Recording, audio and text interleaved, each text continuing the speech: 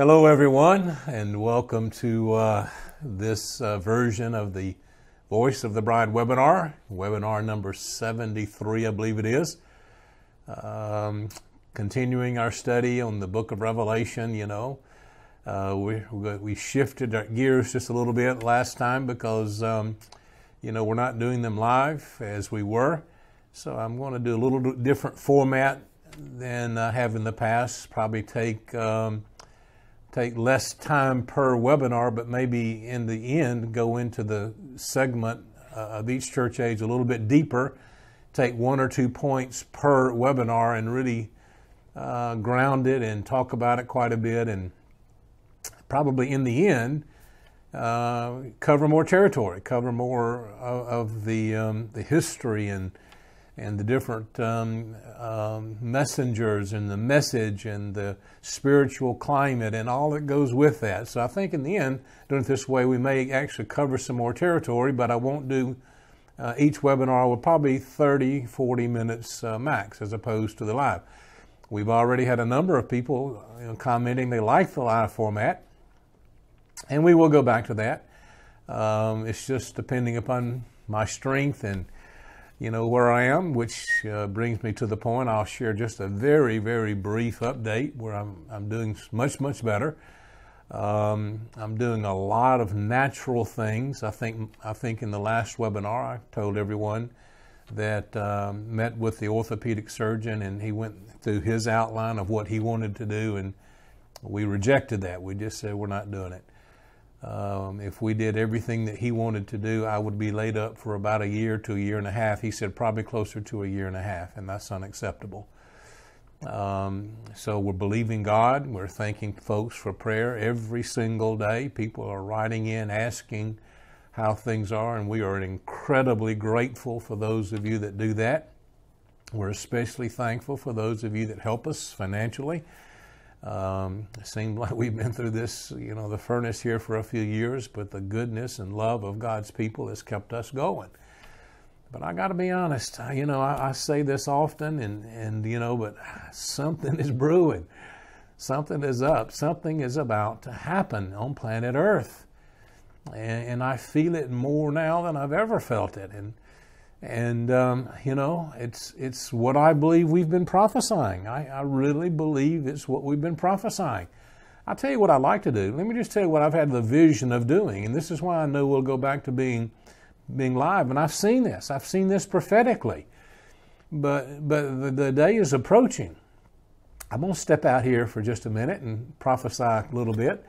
And maybe take a few people by surprise by what I'm going to say. But I am telling you, the Lord has told me that I will sit in this chair and I will look into that camera, and and by the grace of God, by the anointing of the Holy Spirit, call out people's names and deal with their issues and their brokenheartedness and their oppressions and their sicknesses. The Lord is going to do Luke 4:18. The Spirit of the Lord is upon me, for He has anointed me. That's the prayer right now. I'm saying that for myself every day. You should say it for yourself every day. The Spirit of the Lord is upon me, for He has anointed me to preach good news to the poor. He has sent me to bind the brokenhearted. The Lord has sent us to bind the brokenhearted. So why are there so many brokenhearted people? We're not doing our job. We're not doing our job. People should be lined up getting healed of brokenheartedness. This generation is an epidemic of brokenheartedness of every caliber. And I've experienced some brokenheartedness. I have had to turn to people. I called a friend of mine this morning, Steve Shelley, my buddy, my pastor buddy. I said, Steve, pray for me. I don't mind going to a brother and saying, listen, I need a little prayer myself. I'm on the front line and get a lot of warfare and negative dreams. That was really what I was asking him to pray over, that the enemy was trying to just bring different kinds of dreams that upset me, that were unsettling. And I asked him to pray over me, just so that the enemy would not be able. I said, if it's God sending those dreams, then help me understand them, number one. If it's the enemy sending the dreams, then let's seal the door. So we need to be able to have the power and the capacity to bind the brokenhearted. The Spirit of the Lord is upon me, for He has anointed me. Acts 10:38. God anointed Jesus of Nazareth with the Holy Spirit and power, and He went about doing good and healing all who are oppressed of the devil. You're going to hear me quote Acts 10:38 100 times between now and the next few months until we're doing it, because I saw that in a vision on July the 24th. I saw it in a vision. An angel took me to a place in this experience, and he showed me that God is about to release on a company of people. Let me see if I almost said something a little, I want to word it carefully. It won't be on everybody. I'm going to go ahead and say it the way I started to beginning. It'll be on those that have been willing to be prepared. God showed me that God is about to anoint some people with Acts 10:38, those that have been willing to be pulled aside into a cocoon of His presence.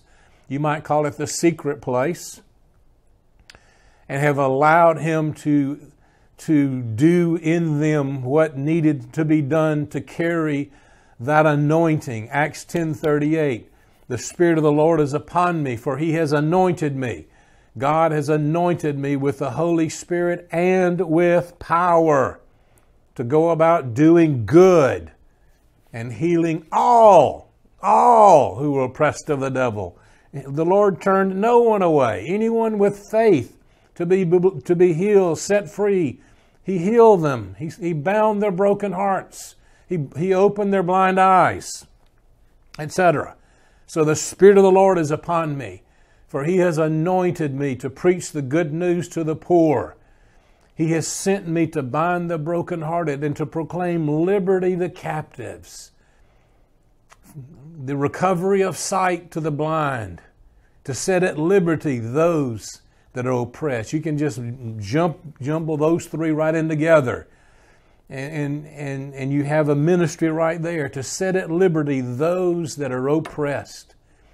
Do you know anybody who's not oppressed? I didn't say, do you know anybody oppressed? I said, do you know anyone that's not oppressed? I don't mean to say that lightly. I'm not meaning to make a joke. I'm sure there are people that are not oppressed, but I get calls from Christians and letters and that are oppressed. Why is the church oppressed? I'm sure there's a community of people out there that are not, and praise the Lord for those. I mean that sincerely. And if you're not oppressed, you need to be out laying hands on the people that are, and setting the captives free, to set at liberty those that are oppressed, the recovery of sight to the blind, and that not only, yes, natural blindness, but also there needs to be this anointing that we carry to this generation where we break the blindness of tradition and the blindness, and that's kind of part of what we talk about here in the Philadelphian church age, which is what we're going to get to here in just a moment. But I want to go ahead and go with this little flow here for just a moment. But to set at liberty those that are captive, and to the recovery of sight to the blind, those that are blind to religion, blind to human reasoning, and even doctrines of demons. And let me just step out on the limb a little bit. I'm not going to be as strong about it right now until I get my physical strength back, but I've got to comment, because I get the calls, and to be honest, here we are. We're right in the middle of the churches of Asia Minor. Anyone that has been following this ministry and these webinars, we know that we have been following the church that Jesus Christ called the Jezebel church. Jesus called it that. Jesus said there was out there a church that was identified by this woman Jezebel. It's in the Bible. So if the Lord said there's a church out there that's identified as Jezebel, it would behoove me It is my prerogative, it is my responsibility to take the Bible and open it, read it to see what identifies it, find it, and stay as far away from it as I possibly can. I hope you heard what I just said. Stay away from it as far as I possibly can. Once I identify this false Babylon, mystery Babylon, the great harlot, the Jezebel church, these are terms the Bible uses. It's a counterfeit spirit. It's not Islam. That is against God, but it is not counterfeit Christianity. It's not Hinduism or Buddhism. It's another form of Christianity or something that goes by the name. You say you're a Jew, but you're not. That's what the Bible says. You say you're one thing, but the heart of what you represent says you're something else. That's what the Bible says. And here we just came through the Sardis church age. We've identified these spirits that have empowered the early church to confront the spiritual dynamics of the day. They are the four living creatures. The lion. Well, I start first with the lion. That's what I said, didn't I? The lion, the ox, the image of the man, and then, of course, the flying eagle. And the flying eagle anointing we'll spend quite a bit of time on because it is the Laodicean church, and it is our age. It is the 20th and 21st century church. We're actually moving out of Laodicea into kingdom now. But you see the lion age in the early church, and we covered that very extensively through the prior webinars, and I'll not take time here. And then we covered the age of martyrdom, a very long, brutal, ugly, bloody, horrible phase of church history where in the name of Christianity, people were brutalized and beaten and butchered in the worst ways possible. That's not my opinion. Read the history. Read the history for yourself. There is a wealth of information out there validating. In fact, I started putting some of it together, and maybe I'll publish it, but I have something like 30 or 40 pages of documented evidence of persecutions through that 1,260-year span of church history, probably coming from as many as 10 or 15 different historical documents, books, historical books that I researched, spent a lot of time, spent hours researching these books, extracting from them, from their research, the numbers of people that were murdered and tortured, and entire villages just wiped away by the Roman Church during the Dark Ages. And then, of course, the image of the man was the beginning of the Reformation. We covered that with the Church of Sardis and the Church of Philadelphia. And we're talking about Philadelphia now in this session, where you're still under the influence of the anointing of the man. Why? Because the common person, the common believer, had been without the Scriptures for over 1,000 years. It was in places illegal to even own a Bible, and when they were able to go to a church service, they heard the Scriptures read in a language they didn't even understand. There can be nothing further from the heart of God. There could be nothing further from the heart of God than for a priest to stand in front of hungry parishioners and read the Bible in a language he knew they couldn't even understand. How cruel. How cruel. Excuse me. How cruel could that be? There are people out there dying on the vine, as we say, perishing, just like we were just talking about, brokenhearted, oppressed, needing a word from God. And the priest sits up there and reads it in a language they can't even understand. The answers for their dilemmas of life were right there. In the church, the clergy withheld it from the people. Now, you might say, you're being a little harsh. I am not. You can read it for yourself in the history. I'm just quoting history, friends. And it will upset people because they want to gloss over the history. They do. And then we have these incredibly brave reformers who, at the risk of their own life, Martin Luther nailed his 95 Theses to the church door. And if you'll remember, we covered that. And he was actually hoping to reform the Catholic Church, but instead it created a whole new movement. So it wasn't really according to what we read, his initial intent was to reform the existing Catholic Church.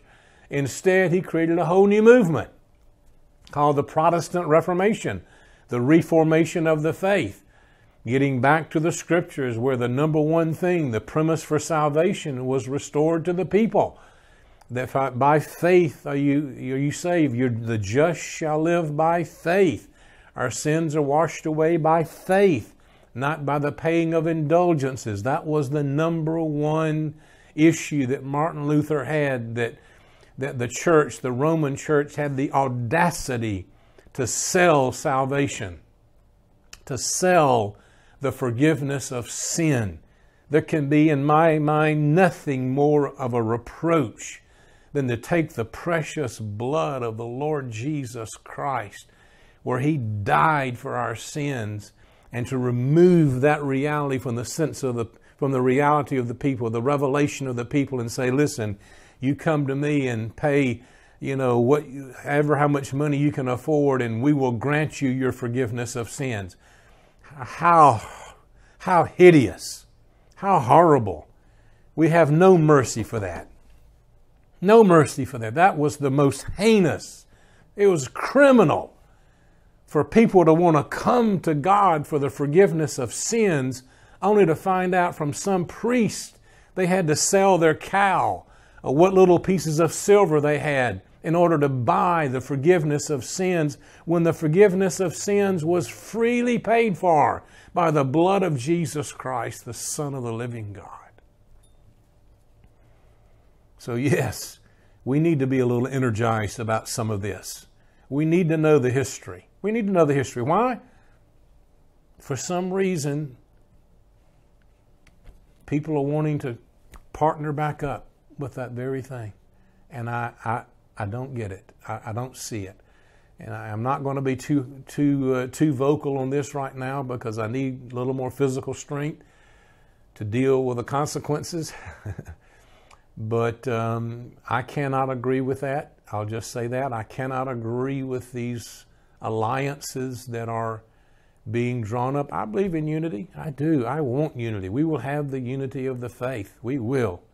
Ephesians 4 says it will happen. And it will be around the revelation of Jesus Christ.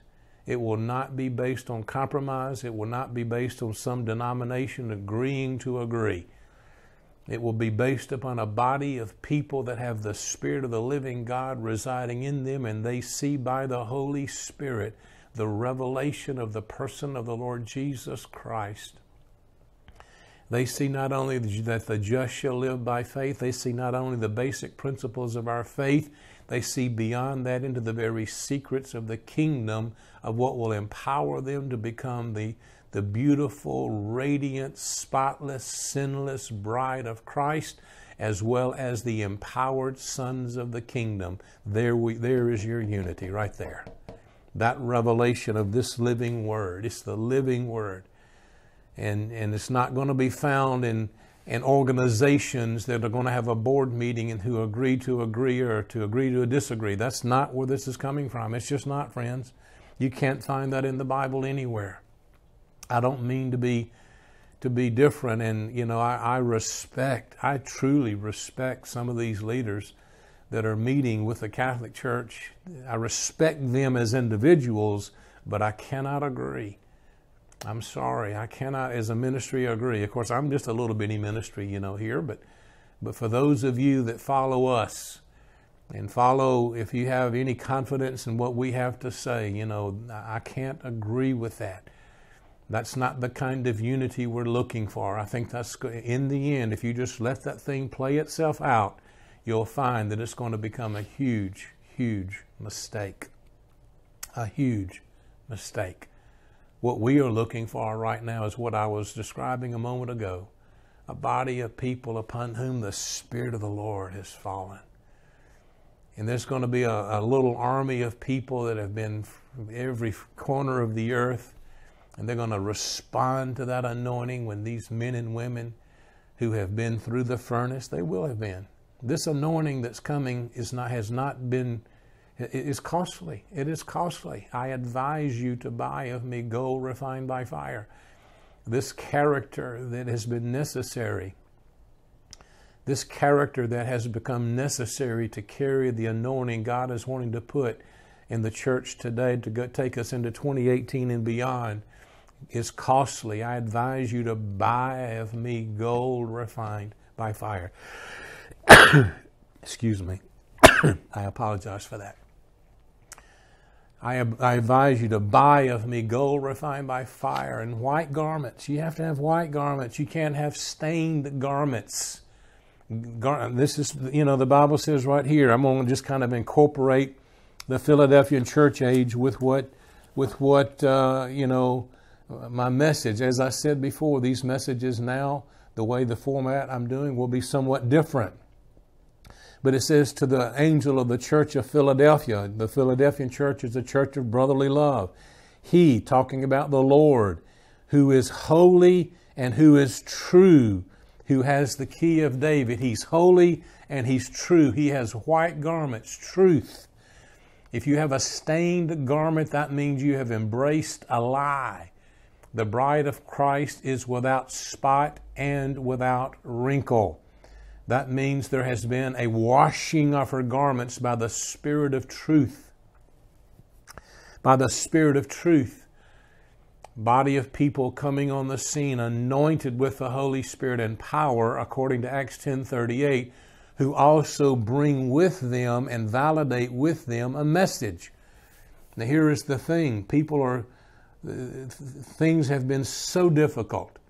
The spiritual climate of 2016, 17, and 18, the spiritual climate of the 21st century, you can even say, has been so tumultuous. There has been so much spiritual warfare. There have been so many spiritual conflicts. There has been such a release of the demonic, of deceptions, of deceiving spirits, spirits masquerading as Christianity. There has never been a day when you have had more counterfeit spirits masquerading as the true anointing of the Lord Jesus Christ. But the Bible says that even the elect would be deceived if it were possible. It's not possible. The elect won't be deceived because they have something on the inside that says, nope, that looks really good, but something's not right. You know what that's called? The sperm seed of God. That's what it is. The Bible says, he that believes in him dwells the seed of God. And that seed will not allow that little bride of his to embrace a lie. We might wander down a road for a little piece, but we'll get pulled back because what's in us won't let us stay there. It just won't let us stay there because it's woven into the very fabric of our being. That's why Jesus begins to reveal himself as such during the Philadelphian church age. He is the one that is holy and true. The Philadelphian age was the age of the missionary age. Let me finish my other thoughts, and I'll go I'll cover a little bit more on the Philadelphian church age. But the anointing, as I was talking about, God anointed me with the Holy Spirit and power.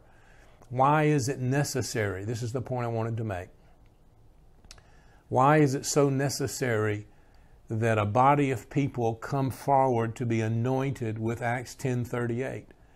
Because there are so many people oppressed, sick, and brokenhearted, just exactly the way Jesus found them when he came to the earth the first time. When he came to the earth, he found the people, he said, like sheep without a shepherd. They were like scattered sheep without a shepherd, and he had compassion on them. Matthew chapter 9. He went about the synagogues, teaching in the synagogues, proclaiming the gospel of the kingdom, healing all manner of sickness and all manner of disease, for he had compassion on them, for he saw them as sheep without a shepherd. The exact condition we see today. So what are we going to have to do? Exactly what he did. Go about healing all manner of sickness and all manner of disease.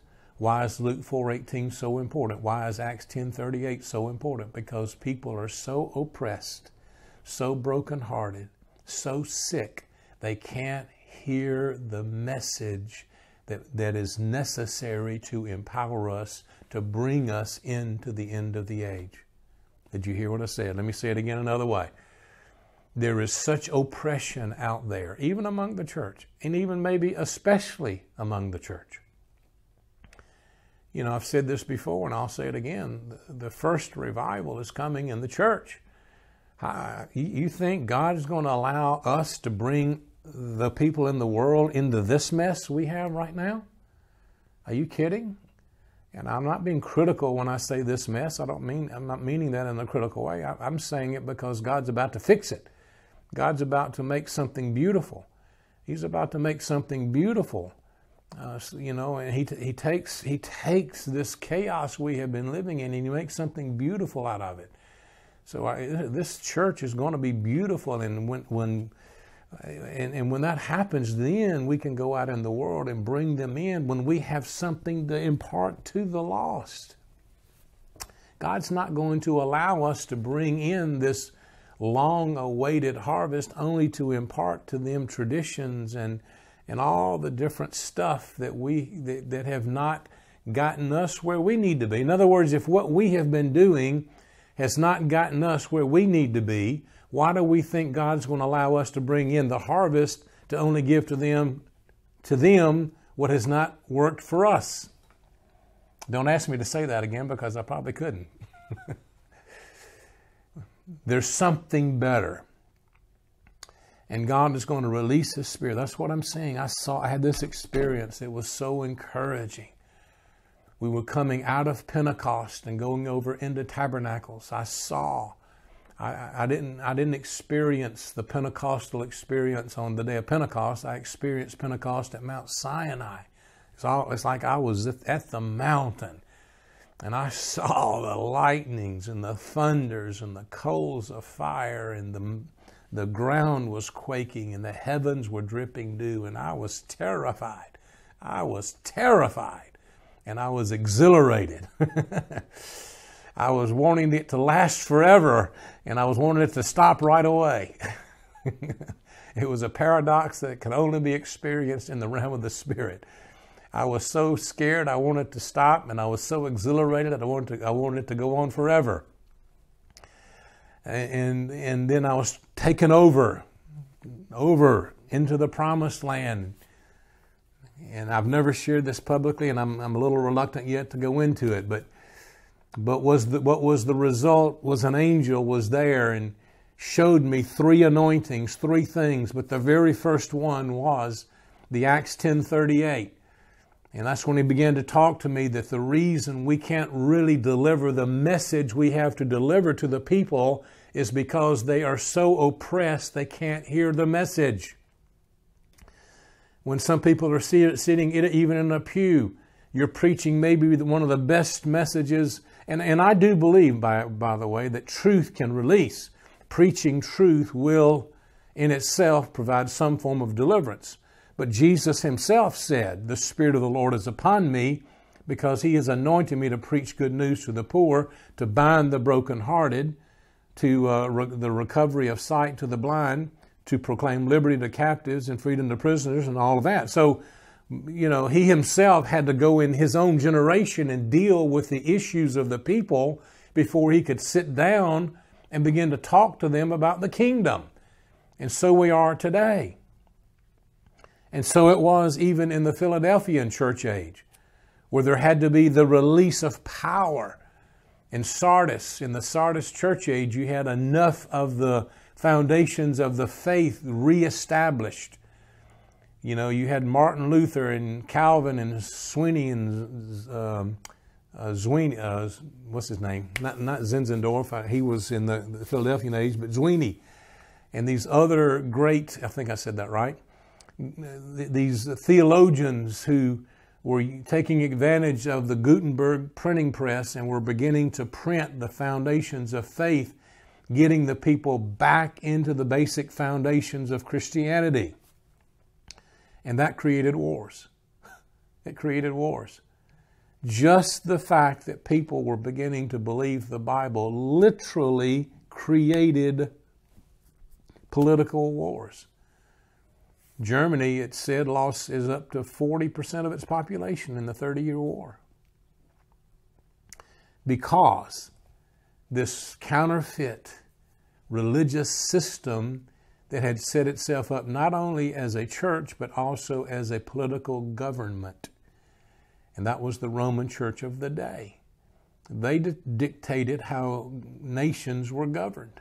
They were as much political, maybe more so political than they were spiritual. And so when all of a sudden that spiritual authority got challenged, it created political problems. Because now you had some governments that were rebelling against the political authority of the Catholic Church, and wars resulted. Bloody, horrible wars resulted. And that makes you wonder, why are we wanting to rejoin something that people gave their lives to come out of, friends? Read Fox's Book of Martyrs. I mean, read what happened even to the Reformers, you know. Not even to mention what happened prior to the Reformation, the bloody murders that happened then, but even to the Reformers. I have here in my notes the story of one of the great heroes of the Reformation. Her name is Anne Askew. She lived, well, anyway, I thought I had it right here, but Anne Askew. And it is believed that she was the great aunt of Sir Isaac Newton. And she was very much a part of the Reformation movement. And the church, a priest arrested her. I forget his name now. I have the notes here somewhere, but I can tell enough of the story. You get the idea. You can look it up for yourself. But a priest arrests her. One of her main things was not only indulgences, but also transubstantiation. The belief that the priest had the power to literally turn a piece of bread into the literal flesh of the Lord Jesus Christ, which, of course, we don't believe. And so she refused to renounce that belief. So they took her down to the torture dungeon, and they put her on the rack. I think the only woman to ever be put on the rack. And that's this mechanism where they stripped her naked. They humiliated her, placed her on top of this rack and tied a rope to her foot, another rope to the other foot, a rope to the hand, a rope to this hand, and they had these cranks. And they just began to turn the cranks and began to pull her apart.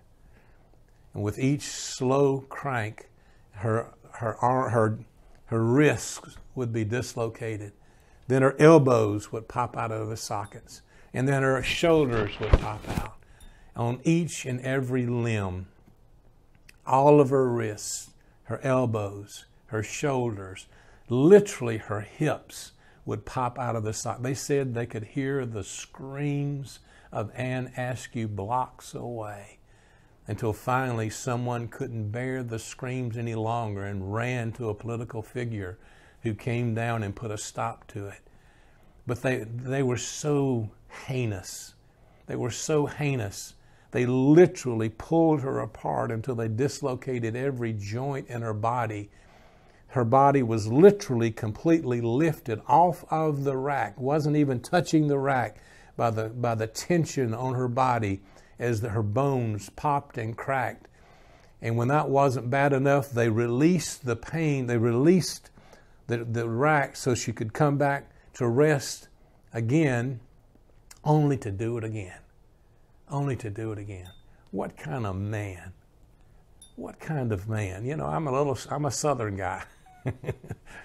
You know, and I believe in Southern justice. And I'd like to get a hold of that guy. I would like to take him behind the building. You know, I know that's not my Christian faith, and that's not the way we're supposed to be. But for a man to take a woman and do that to her, he needs to have his fanny whipped. He needed a good whipping. But, you know, praise the Lord, you know, I will, we don't do that. We don't do that. I'll tell a funny story. Bobby Conner tells it because I'm getting a little serious. Bobby Conner got saved in a Baptist church in a business meeting. Only Bobby could get saved in a business meeting, a Baptist church business meeting. And so because he got saved, he loved the pastor. He really loved the pastor because he led him to the Lord. And Bobby had an experience, and his sins were forgiven. And he was glad to be saved. And so he came to everything, came to all the business meetings even. He was a new believer, you know, and knew nothing about church. If there was, at that point in his life, if there was ever anybody that knew nothing about church, it was Bobby Conner, if you knew his story. But he was sitting there, you know, in a business meeting, and every time the pastor that led him to the Lord and Bobby loved would make a motion, this one particular deacon would just in a snooty sort of way just say, well, I'm going to vote that one down. And they would vote it down. And then he said the pastor that he loved would make another motion to do something for the church, and that same deacon would say, we're voting that one down too. And Bobby was watching this, and he said, finally, the pastor, you know, makes another motion to do something good for the church, you know, and that same deacon says, we're voting that down. Bobby said, I had all of that I could take. He said he jumped up, jumped over 2 pews, grabbed the deacon by the collar, drew his fist back, and said, I'll whip him for you, Pastor. Oh, me. I tell that because Bobby has told it publicly. But sometimes that's what you want to do to somebody that would take a woman, you know, and put her on a rack. But of course, you know, being serious, that's not the way we respond. The Lord saw that. I'll be very serious now. The Lord saw that. He saw that torture. He saw that injustice. It's kind of interesting because it is believed that Anne Askew was the great aunt of Sir Isaac Newton, who was one of the great scientific but also spiritual minds of the day. Maybe that was God's justice. Maybe her sufferings released something into the earth that had far-reaching consequences that would have been a lot better than whipping a priest that needed to be whipped. But we don't understand God's justice. But these martyrs did. I'm sure when it was going on, she wasn't too happy about it. But they understood the significance of martyrdom. They understood the significance of persecution. They knew that God was a God of justice. We need to know that God is a God of justice. And not one thing, not one lick from the devil will go unpunished. You can believe that. And if we can ever learn to take our injustices to the courtroom of God and begin to present our case, that's what it says in the book of Isaiah, present your case, bring forward your strong argument. Lord, you're the just judge. You are a loving Father. And the enemy has done this and this. He has invaded this. He has stolen this. And I am bringing my case to you. I present it to you, my Father, to begin to deal with the injustices of what the enemy has done. I wrote a book called Books of Destiny, and I dealt with this extensively. John Paul Jackson read it and said it was when he first read it, said it was one of the keys. He felt like it would be one of the keys, and of course he actually ended up teaching it better than I could. But he got that initially from my book. He and I talked about it at length because his firm published the book, and when he read it, he called me and we talked about it at length, and he actually sent it to R.T. Kendall. He sent that book because of some of the theological things in it to R.T. Kendall. And they told me it was being sent to R.T. Kendall, a brilliant theological mind. And they said he's going to check it for theological soundness. And I was a little nervous, but I was very happy when they came back and said that he could find nothing wrong with the validity and the soundness of what I have presented, that God is a God of justice, that justice is the key. And it is going to be the thing that's going to launch us. In fact, not only on an individual basis, but all these martyrs, all of these saints that have lost their lives preaching the gospel. You know, the Philadelphian church age was the age of brotherly love. It was the age of the missionary age. Why? Because the door had been opened. That's what it says right here. He says that, to he that is holy and true, who has the key of David, who opens and no one shuts, and will shut and no one opens, says this. And so, in other words, he had the authority to open and shut doors. And as a result of that, the truth that had been reestablished in Europe, that's what I was leading up to a moment ago, the truth that the reformers of the Sardis church age reestablished through the distribution of the printed material through the Gutenberg press, now was in the hands of people. Now the next stage was the Philadelphia church age, the age of brotherly love, the age of the open door. Now they took that truth to the nations of the earth, including America. So the truth was reestablished, was refounded. They were just not all, but enough. Not all, but enough. Of the foundations of the faith, that the just shall live by faith, and by grace are you saved through faith, and that not of yourself, that none, not by works, that none should boast. And that was the key passage for John Wesley, who was the messenger of the Philadelphian church age. He was the predominant voice of the age of the Philadelphia age, which was 1700s, 1800s, leading up into the 1900s. John Wesley lived to be 88. He was a ruthless preacher. When I say ruthless, maybe that's not the best word. He was just what can I say? I mean, when I say ruthless in a good way, he just, 7,500 miles, no, 250,000 miles on horseback, and preaching 5 and 6 times a day, every single day. I mean, he was just an absolute, superstar, if you will, for the gospel, and carried that gospel message all across not only Europe, England, but also to America, and brought revival to America, and many things spawned from that. But he was the predominant messenger. He eventually got his brother. Initially, Charles, his brother, didn't get on board. His brother was a little bit more prone to the works mentality. And it took a little doing to get him out of that into the grace perspective. But John Wesley, once he received the message of grace, then he supported that grace with works. But not works unto salvation, works unto rewards. There is a big difference. There's a big difference of doing works unto salvation as doing works unto rewards. There's no works you can do to earn salvation. Salvation is the gift of God. But when you have the revelation of salvation, then you devote your life to the furtherance of the gospel. You work to carry on the gospel, then those works become rewards. The Lord Jesus comes from heaven, and His rewards are with Him, so that what you do on planet Earth carries over with you into the age to come. I taught this on one of the webinars. I think we called it, the doctrine of rewards. And we covered it in I believe it is 2 Corinthians 3, 1 Corinthians 3, where everyone comes before the judgment seat of Christ. And they present their works, some with wood, hay, and stubble, some with gold, silver, and precious stones. And if our works are more works that are catered to the age in which we're living, which is wood, hay, and stubble, they're consumed by fire.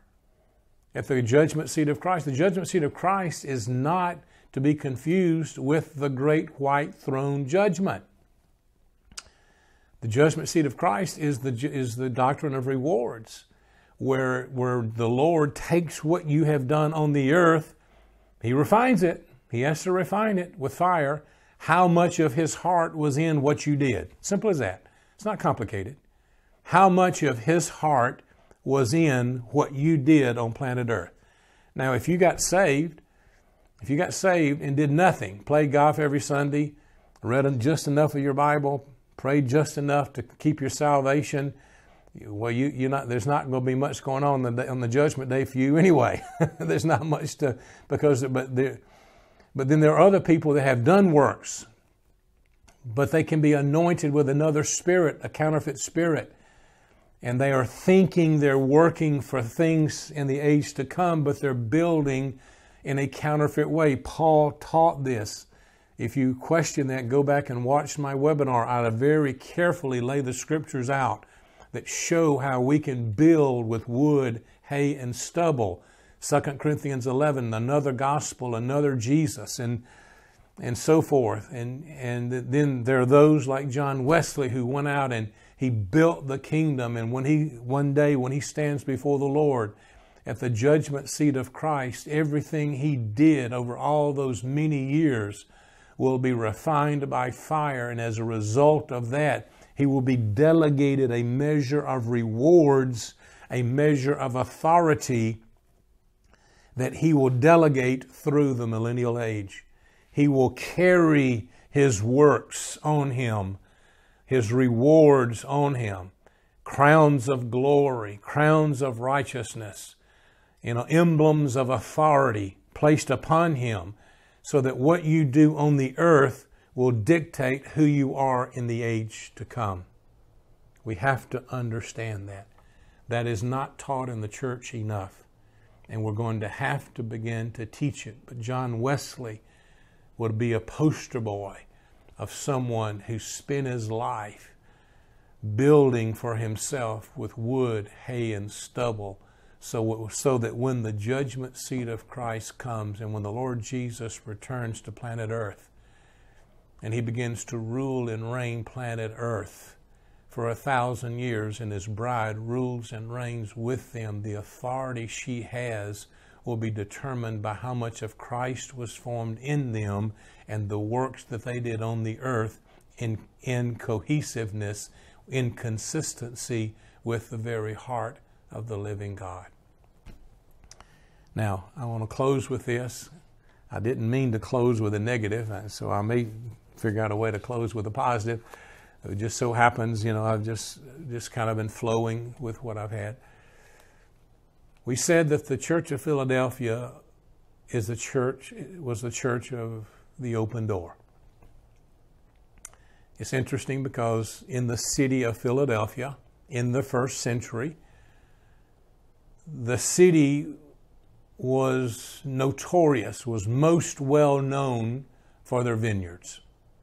And of course, we know that wine came from vineyards. So it was most notedly known for its vineyards. Even Rome would send down their leaders to bring back some of the grapes to make wine. And as a result of that, they built a temple to the god of wine and revelry, wine, licentiousness, and revelry, by the name of Bacchus. Now, just saying that term ought to ring a bell with a lot of people here in the South. And I'm going to tell you why in just a moment. But they worshipped Bacchus, a false deity, and Diocletius, who was the goddess of fertility. And those two go hand in hand. Because of the wineries and because of the vineyards, they felt like if they worshiped this false deity, it blessed their vineyards. And it was kind of interesting, the city of Philadelphia in the first century that was this city mentioned by the Lord to John while he was on the Isle of Patmos, sat right on a fault line. And there were often earthquakes, but they wouldn't leave the city. One reason is because of these flourishing vineyards. And even their coins They have found through archaeology had images of Bacchus, this false deity, on it. And here's the thing. Philadelphia in the first century was a center place for sending out missionaries. It's interesting because Philadelphia church age during the ages of John Wesley was when the Lord opened the doors of Europe and sent out the missionaries led by the Moravians. And I'll maybe in the next webinar, when I have a little more time, talk some about the Moravians. We owe some time to the Moravians, these incredibly sacrificial people that led the way. Count Zinzendorf, and all of his community of people, and these people selling themselves into slavery to win the slaves. But the door was opened and the gospel was sent out, and the foundations of faith, the just shall live by faith, were being preached to the most remote parts of the earth that had never heard the gospel before. So it was the age of the missionary age. It was the age of the open door. And that is exactly what Philadelphia was in the first century. People would come in from different regions of Asia, even Rome, Spain, different places. And for Christians, they would stay there for a season to learn the foundations of the faith and then take the foundations of faith back out to their cities. So it, as a city, was a missionary base. It was a missionary base, just like Philadelphia in the 18th century was, for Europe and for John Wesley and Charles Wesley and George Whitefield. But here is the thing. When that open door is opened, both sides can go through it.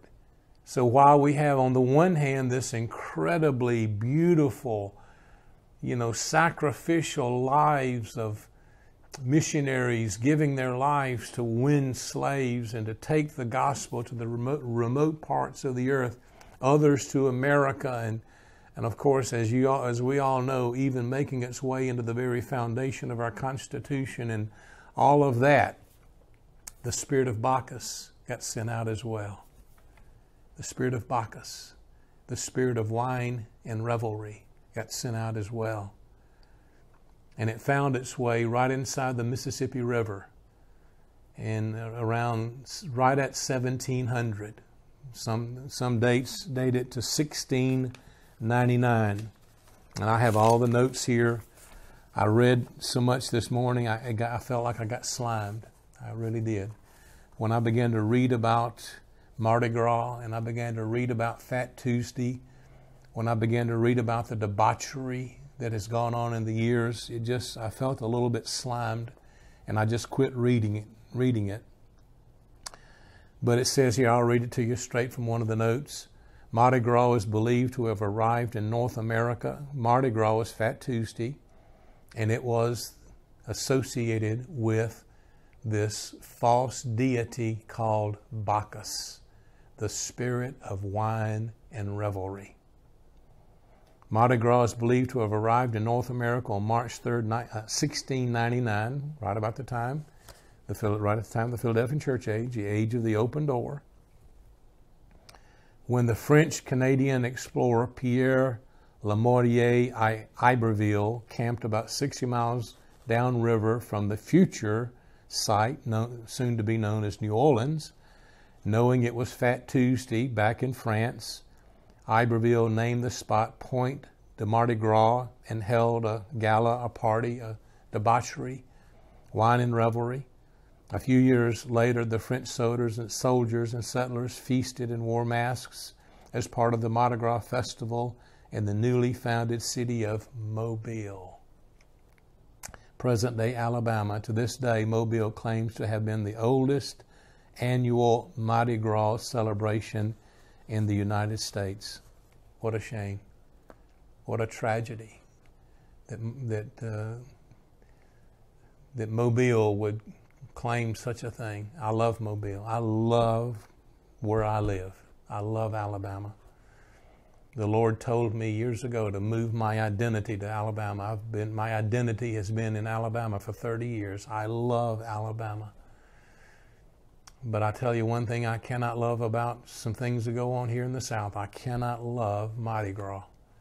It has its roots right here in the Church of Philadelphia, where they built a false temple to this god of wine and revelry, wine, revelry, and licentiousness is what it was called, in combination with Diocletius, which was the goddess of fertility.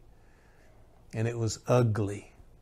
And that spirit made its way and set its hooks up right here in our hometown, right here in Mobile, and eventually over into New Orleans. And whenever you see the parade of Bacchus, it is not a good thing. I'm going to make a statement here, and I don't know how my Christian friends from Mobile and New Orleans will respond, but I'm going to say it because I felt like the Lord told me I had to say it. But a Christian has no business having anything to do with Mardi Gras. A born-again, Spirit-filled Christian has no place at Mardi Gras.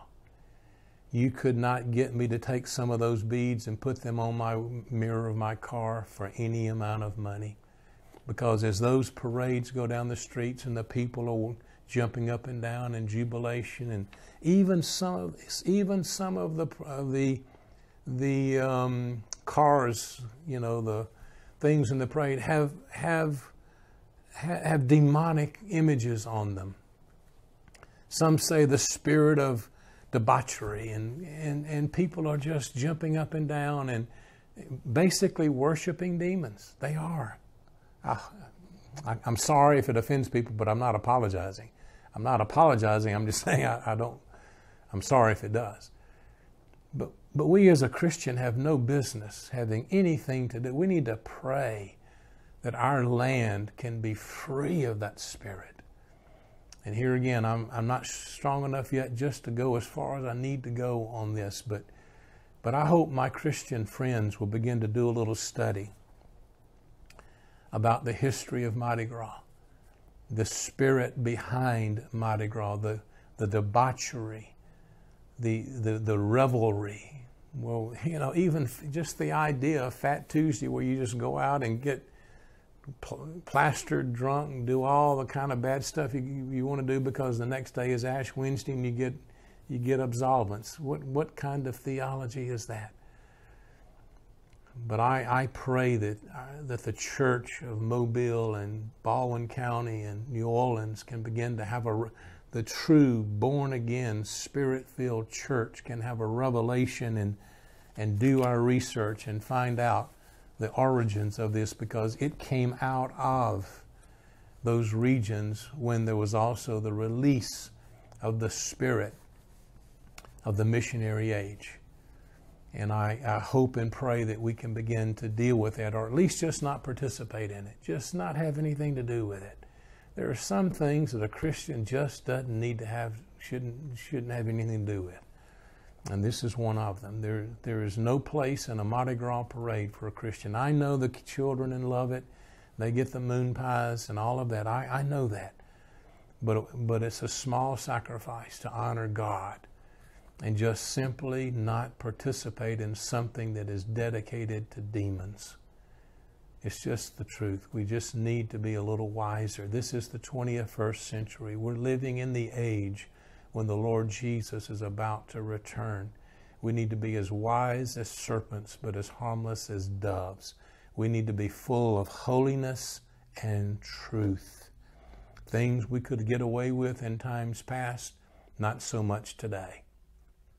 God may have winked an eye at that in times past, but prophetic voices right and left are coming forward and saying this is something that Christians have no business being a part of, because it has nothing to do with Christianity. In fact, it is the very worship of demons, and a Christian needs to stay as far away from it as possible.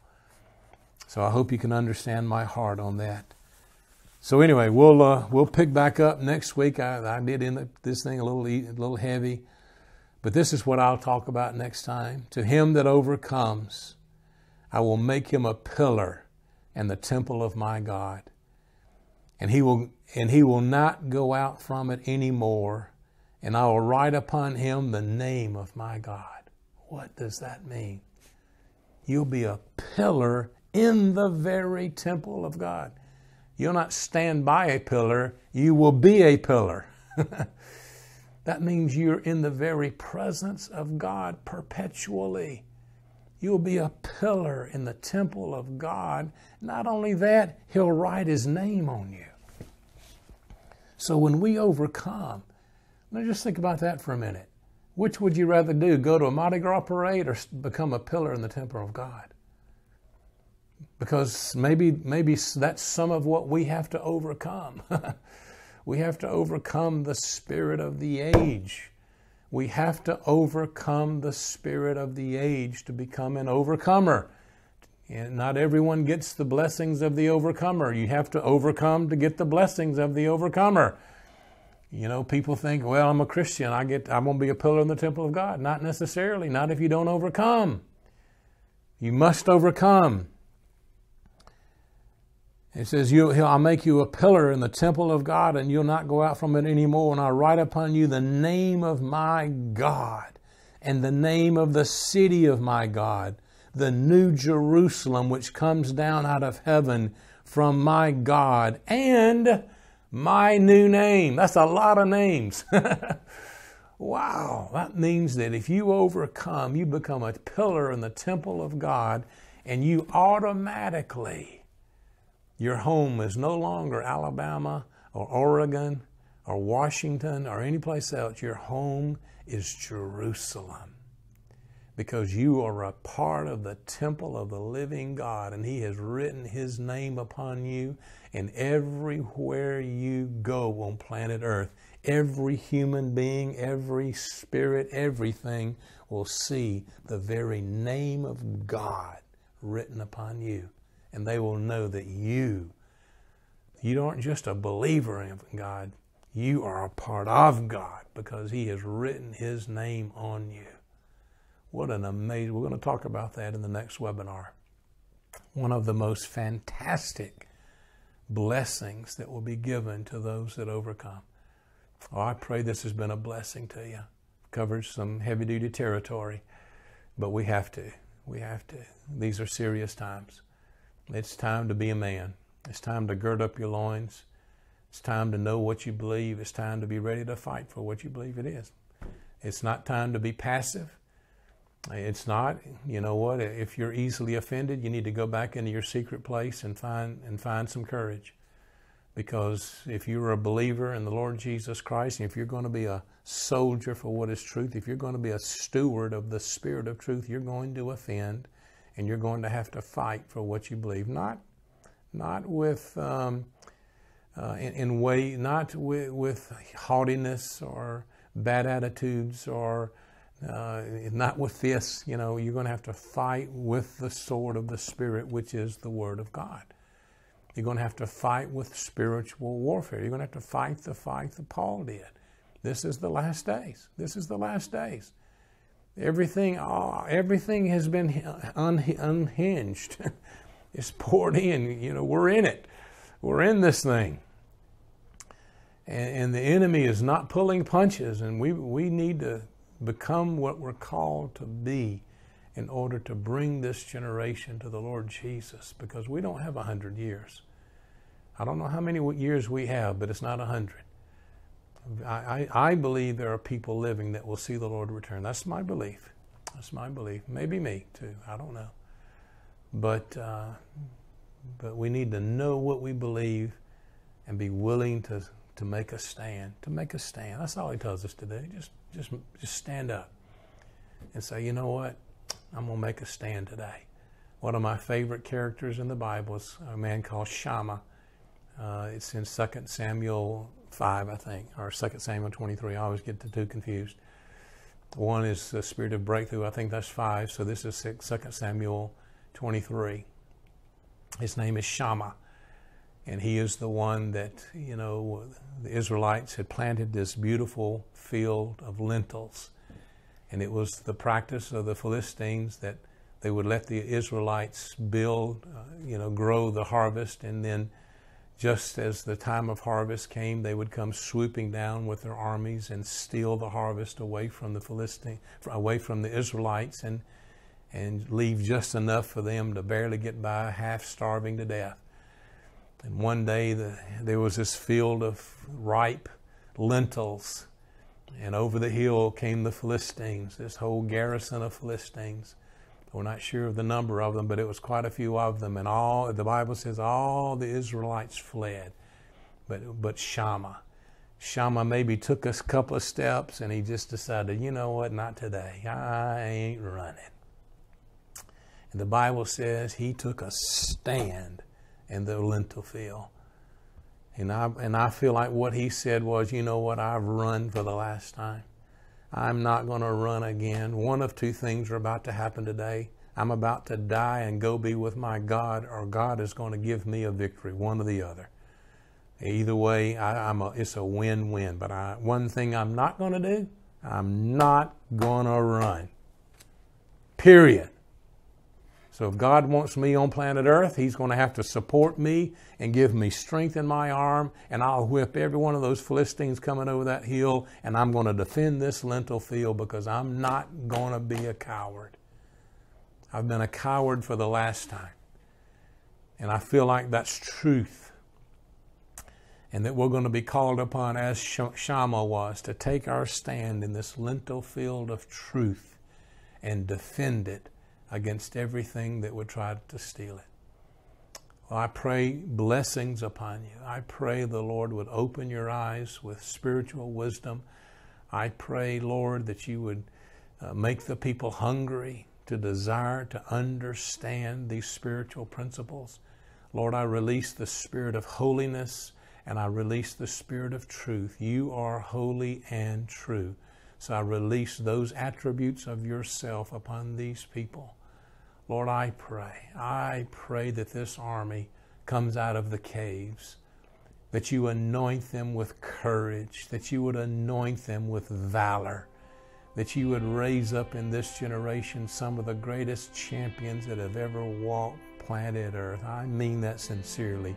I know they're out there, and I call them forth, these great hidden champions that God has prepared since before the foundation of the world, to begin to carry this gospel to the nations of the earth, a standard of truth, plumb line revelation released in planet Earth. Release that to these people, I ask, Lord, in the name of the Lord Jesus Christ. Amen and amen.